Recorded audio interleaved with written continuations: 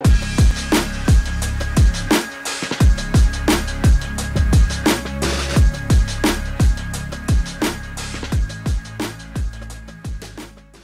everyone, my name is Alexey Molchanov and I'm a world champion freediver. Today we'll talk about 7 ways how to improve your breath hold, make it safer, more enjoyable. Number 1 is theory.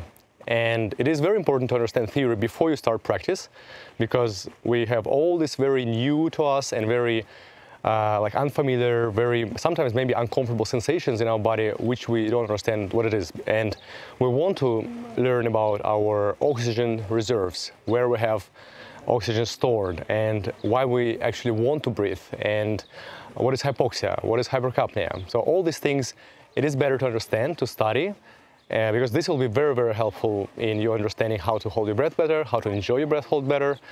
And I would recommend highly to start from theory. Number 2, it is before you start practice, you want to see if you have opportunity to find someone to guide you, some instructor, trainer, because this will save you a lot of time.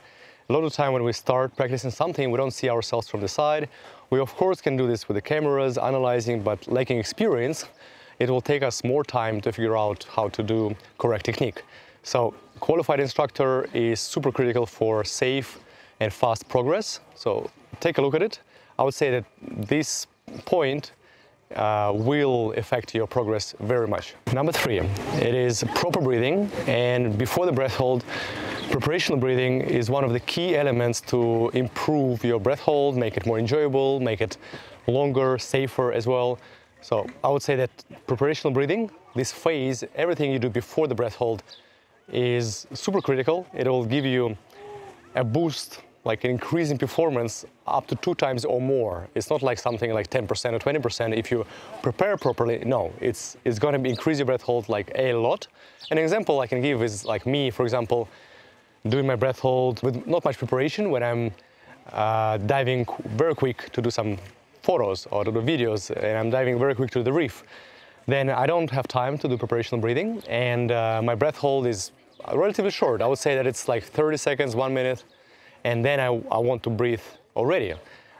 In opposed to that, when I'm preparing for a long dive, like for example for the record dive, and I have like 5 minutes to prepare, even 2 minutes to prepare properly, then my breath hold will increase towards 3 minutes, 4 minutes, and it'll be like very comfortable phase of first 1 and 2 minutes. So preparation breathing is very important, and if you want to practice now a little bit, you can try to calm down your breathing and see with which amplitude you can breathe and you will still feel comfortable, and try to reduce this amplitude of breathing to the lowest possible without the prolonged exhale and inhale. So this phase when you have the prolonged exhale is very good for the first couple of cycles of breathing when you maybe feel a bit of tension and you want to relax. So that's first. But then to prepare for the breath hold, you want to have tidal breathing, very shallow breathing when you don't have the prolonged exhale, and you have symmetrical breathing with a small inhale, small exhale, small inhale, small exhale. And this symmetrical breathing will calm you down even more and will stabilize your inner state. And then after a bit of maybe let's say 30 seconds or 1 minute of breathing in this way, then you do deep inhale. And then it's very important to relax after the deep inhale before the breath hold, because if we start the breath hold with a elevated rib cage, shoulders, and we don't lower our ribs and shoulders, it's going to be much harder to hold our breath. So those are the phases, like the breathing, tidal breathing, deep inhale, relaxation, right? And then with practice, you will learn more details about this phase, and this phase will help your breath hold very much. Number 4, it is importance of mindset. How you think about the breath hold is very important. Do you approach the breath hold as a challenge where you want to really do it and do this with a bit of will of power? So this mindset will not allow you to really relax deeply. You want to think about the breath hold as a discovery of your abilities, as a challenge to calm down as much as possible, not a challenge to achieve the biggest possible time, because with this you would be making it harder for yourself and it will be tense. So the mindset should be like discovery, like a gentle discovery of your abilities and enjoying the process. If you don't think about the breath hold as something where you overcome or push your boundaries, but you think about it as gentle discovery of your abilities, the mindset is going to be that you enjoy the process and you look for some challenges along the way, like you see if there's any like tensions in your body, or if you want to breathe and you react to this breathing a bit more than you would like to. So those are the challenges. Practicing and facing those challenges from time to time, you want to think about those challenges like tension or urge to breathe as something you would like to overcome, but in an interesting and unusual way. So in general, when we face the challenges, let's say in other activities, sometimes we can overcome these challenges with a bit of more willpower. So when we do push-ups, when we do squats, when we run, we want to push through sometimes, like when you need a bit of willpower. So in freediving, that's quite opposite. Like to be able to do longer breath hold, but at the same time, make sure you don't overtrain and overload your nervous system. We want to get into this observer state when we observe our body from a little bit of a distance, and we think about our reactions to urge to breathe, to discomfort, and we can decide if you want to react to this urge to breathe or not. So this ability to create a bit of a distance between yourself and between what you observe is quite an interesting part of freediving, and this mental state where you observe the challenges, you create this distance, a bit of space between yourself and these challenges, and at the same time you enjoy the process because you don't react and you don't get tense because you want to breathe. This is their concept, the philosophy in freediving, and then if you follow this route, your mental state will be much more calm, and it'll be just more fun as well. So think about this: how do you approach breath hold, and alternating your mental state and point of view on breath hold, and being just more flexible with your approach and perspective is very important as well. Number 5, relaxation. So relaxation is a skill where we learn how to relax every bit of our body, very small steps, starting from the face, going through the neck, our shoulders, shoulder blades, lower back, front part of the rib cage, lower part of our rib cage, abdominal muscles. So we do the body scan, and the most important area is our face, our neck, and our body. Of course, we can then proceed and relax our arms and legs as well, but in general, for the breath hold, this is our most important area.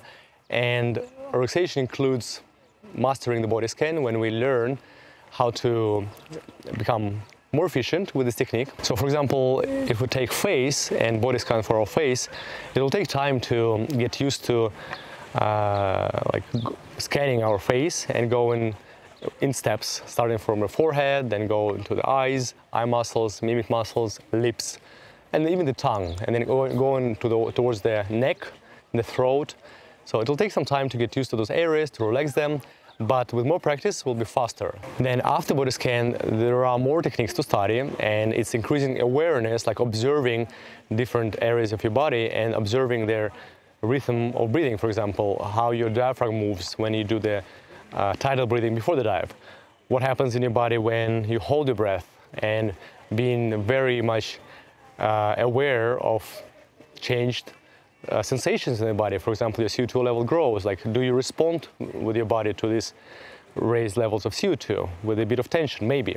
Then there is technique of attention deconcentration. It's learning how to control your attention even more precisely, and an example of our vision field, and making sure we can relax and not react and not focus on objects. This is the technique of attention deconcentration, when we learn how to stop focusing on the objects and defocus the whole area of vision, and we train our attention not to get focused when we, for example, move or we freedive or we do breath hold.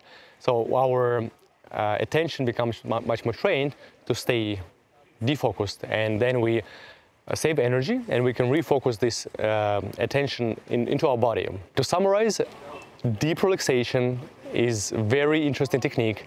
There's a lot of specific exercises to do that, and when we start studying breath hold, you start with the simple ones, the body scan, and then with more practice you go throughout like more complex techniques to improve your relaxation even more. But this will ensure that you spend less oxygen, and that's very, very important for the breath hold. Number 6, exercises for improved mobility of our rib cage and improved flexibility of breathing muscles like diaphragm, intercostal muscles, and muscles around the shoulder blades. So that is very important, and to increase the mobility, one of the specific exercises and courses I can recommend is foundational breath work on the platform. And why I want to do this? Because if we hold our breath, one of the reasons I actually want to breathe is not our resistance to hypoxia or resistance to hypercapnia, increased levels of CO2. The initial desire to breathe is actually desire to exhale because our breathing muscles are not prepared for the breath hold.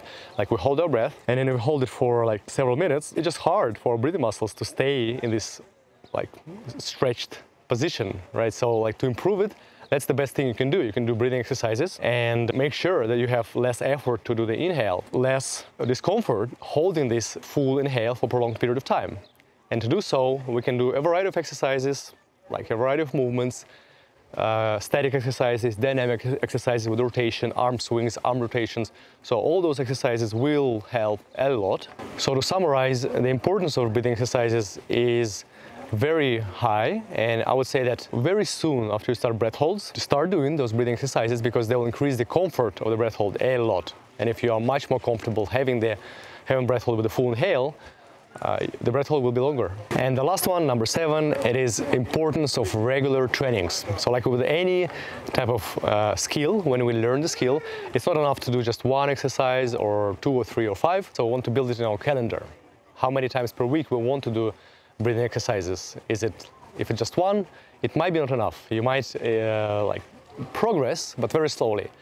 2 times per week will be already really good because your nervous system will get rested. Like 3 days a week is even better. 4, 5, 6, 7 is harder because you want to make sure you recover between the exercises. And it is possible to recover if you do everyday trainings, but with a lot of attention to like all the phases of recovery, like sleep, food, water, active rest as well, other types of activity. So if you plan active recovery and in general you feel like your recovery is very good, then you can do those more frequently, but be very, very careful with that because like everyday trainings might be tricky, and in freediving our nervous system is the system which is under a lot of load, and if you do a lot of breath holds you might overtrain and your nervous system will be like just tired from all these breath holds. To get an idea how to train properly, of course, it's better if you have some schools or coaches around who can help you and design training plans for yourself. And you can find instructors or on our platform or just an internet around you. Another way to train, it can be look for the programs that, for example, we have on our platform, we have BT and BT Plus, which is base training and base training plus programs. And then those programs can give you an idea how to train. So in BT, we have static breath hold section. In BT Plus, we have some master classes from one of the best coaches in the world. And those programs that are usually like in BT Plus, it's like programs which consist of several weeks of specific exercises. In BT, it can be progression which you can follow for like a lot of the months or even years. So this can be a way for you to have consistency, have actual instruction, how to progress. And this is something which makes it much more easy to practice because you might build this exercise into your calendar, yes, but if you don't have a specific plan, specific knowledge what to do, that might be frustrating and that might be just like an obstacle which will not allow you to progress. So regular training, understanding how you will be able to do the regular training is very, very important as well. Okay, thank you for watching the video, and if you like the content of our channel, continue following the channel, subscribe, and also recommend it to your friends who are non-freedivers, maybe freedivers as well. And even if you learn some skills from these videos, from this channel, make sure you never freedive alone. It's very important to have like a buddy, and the buddy should be qualified freediver. So like you want to trust your life when you freedive to someone who knows basic rules of safety, who practiced in the courses, how to do the rescues, etc., right? So never try breath holds in the water alone. You can do dry breath holds, it's safe, but not in the water, please. Okay, so have a good practice, and see you in the next videos. Thank you.